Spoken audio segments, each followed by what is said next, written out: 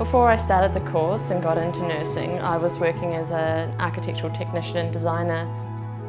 I'd done a degree in politics, philosophy and economics.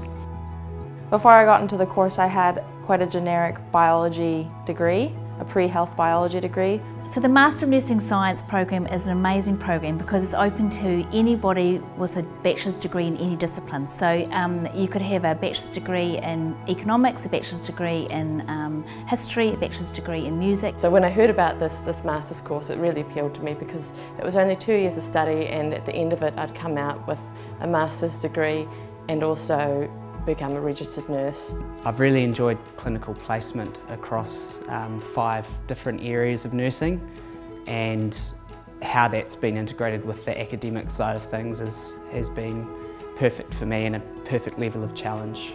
The staff are really helpful and approachable, and the smaller classes means that you have a good relationship with the staff.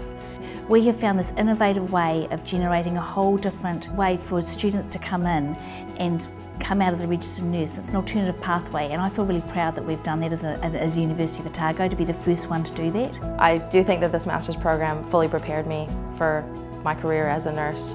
No matter what the world is going to throw at us, I think we're well prepared with Otago.